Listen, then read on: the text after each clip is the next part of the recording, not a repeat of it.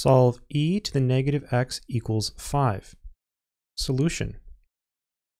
To solve this for x, we have to basically get rid of the e. So in order to do that, what we'll do is we'll take the natural log of both sides like this. So we have e to the negative x equals 5. So we'll put a natural log here, and we'll also put one here. And the reason this works is whenever you have the natural log, e to the x, this is always equal to x. You can think of it as the natural log and the exponential basically canceling. This is true because they're inverse functions. So here, the ln and the e, basically these functions cancel, and you're left with minus x equals the natural log of the number 5.